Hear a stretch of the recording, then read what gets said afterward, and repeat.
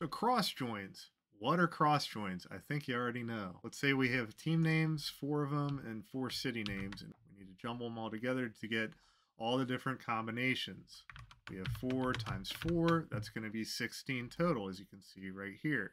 Maybe we're doing a softball schedule. Maybe we're doing auditions in different cities, whatever. You may have come across this before. Put in the comments when you've had to do this. Sometimes there's an easy manual way. Sometimes we have to enlist a little bit more of an automated way. So we're going to explore all the creative different ways to do a cross join. I'm sure there'll be some disagreement here. There's always disagreement in Excel land. That's okay. So let's get on to the manual method. How would I do something like this manually? So what I do first is take these city names and transpose them. Then I want to copy them all the way down. So Thunderbats gets each city, Lightning Strikes same, so on and so forth. I'm going to do some color coding real quick. Make that green. And let's make that yellow. That way I don't lose my place. So I do my manual copy. And there we're done. We've got 16 total rows. Each team has each city essentially. But of course, when you're doing something manually, all kinds of things can go wrong. You could delete something by mistake, copy something by mistake. Maybe not ideal solution. So let's do it with a pivot table. How can we do it with a pivot table? It can be done. It's kind of weird though. And before I did any of this on Excel, I used to do it on Microsoft Access, which I'm not going to use anymore. I know it's probably going to be gone soon, replaced by Power Query and whatnot. We're not going to show you the Access way, sorry. So my first step is to transpose these. And essentially, we have these as headers and values. So now that I've done that, I'm going to do my pivot table. Go over to my field, team ID first. And then this, I'm going to go to add to values. Same here. Same here. Same there. Now, as you notice here, when you put a bunch of stuff in values, it makes different columns and puts this unique sigma values thing up here. So let's take that and move that to row labels. I have a nice up and down. So now we can alter our pivot table. First, we're going to put it in tabular form.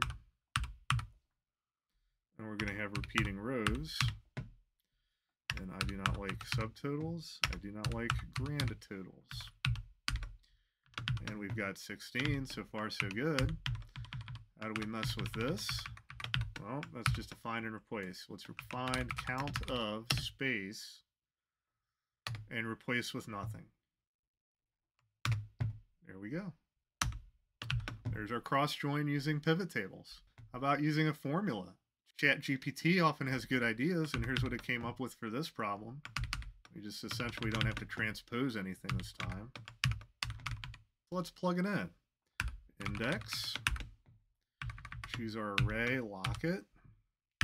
And for the row number, it's going to be 1 plus int, 2 parentheses, row, whatever row we're in, minus 2. Close parentheses, count A, and this, locked. So now I can go down a bunch of rows, and where you see ref is no good. But gave me 16 total team listings, which is good. Now for the second helper column, they call it. Index, choose our cities, lock it. And then it's going to be 1 plus MOD, row that we're in, minus 2. We don't close those parentheses. Count A. Same thing. Lock.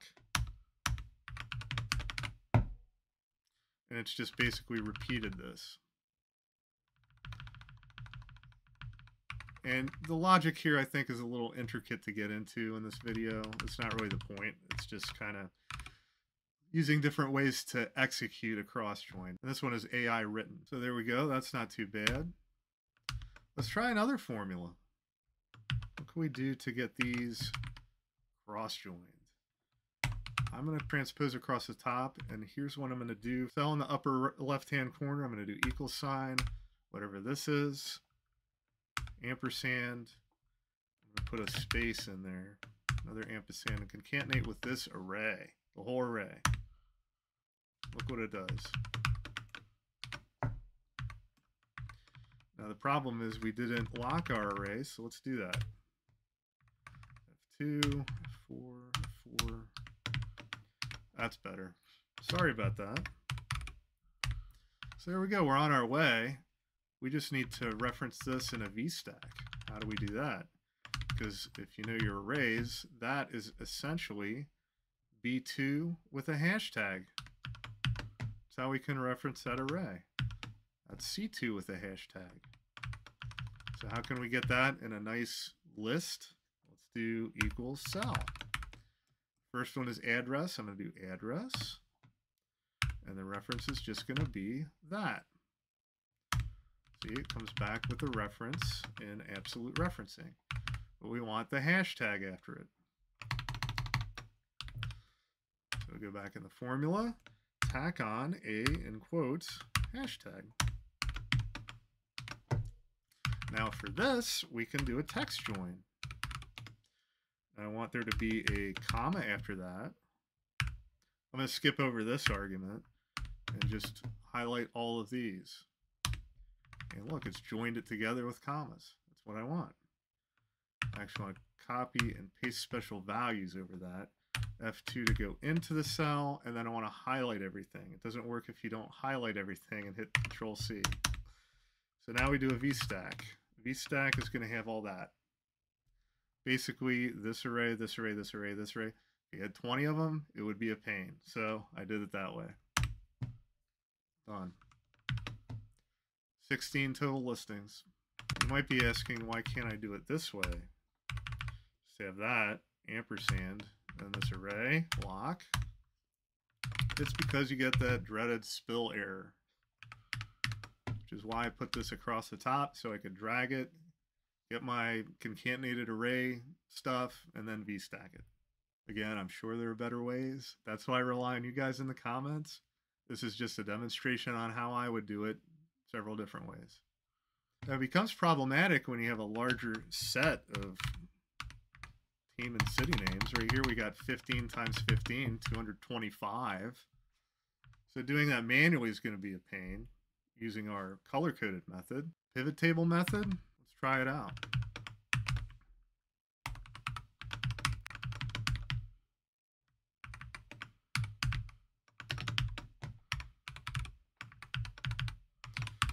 Pivot table all this. And we're going to have to get our groove on here. At the team name, and then these all go in values instead of getting my hand cramped by clicking on that, which I'm not a believer in anyway. I'm going to go to the right click and add to values.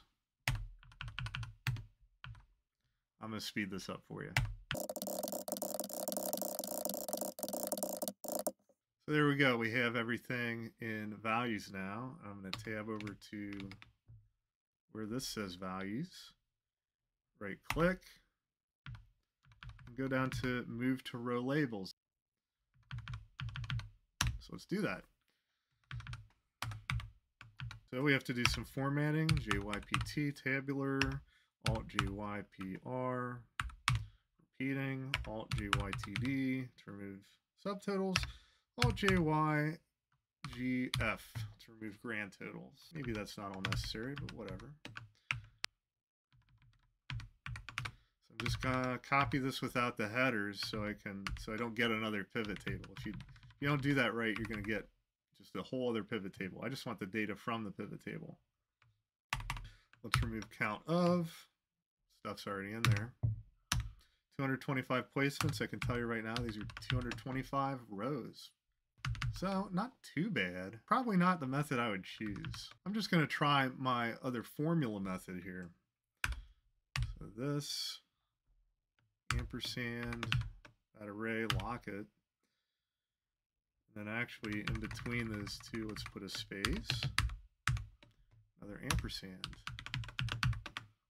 copy over. Then let's get our address using cell, address, comma, go up here, close that, do an ampersand, and then in quotes the hashtag. So that's B2 array, and it's copied it over. So then our next step is to do text join. The limiter is going to be comma, skip over that argument, and go highlight all those references. So now we have our nice argument that we can copy and paste. Copy, paste special values, F2, highlight all this, copy, and then go to VStack, paste. How many do we have? 225. I really don't think that was bad at all. I'm not sure I would save something like this in my notes, to be honest. It's not really that intuitive, so I really can't remember it. I'm going to skip over that and just probably use that. Although, a better option might be to use Power Query. So let's run through that. So we have our two tables essentially, and what I'm going to do is take this and put it across the top. Which you see me doing that a lot, right? Basically, I want these to be headers. So yeah, now that I have these as headers, I want to also copy them down. Shift-Alt page down. Highlights over to the right.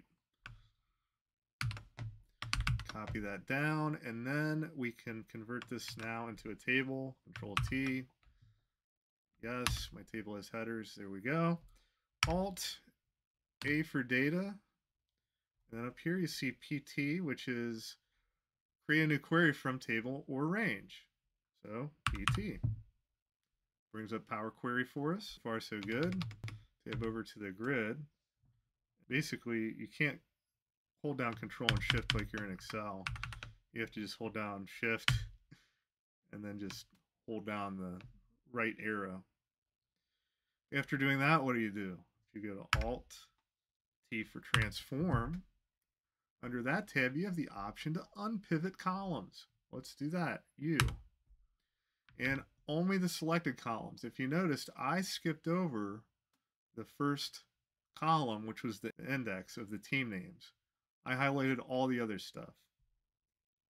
So only selected columns, hit enter. And look, we have 3 columns, 225 rows.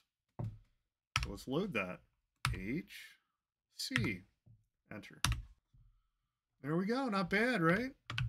225, as you can see down here in the count. We've got an extra column here we can just get rid of.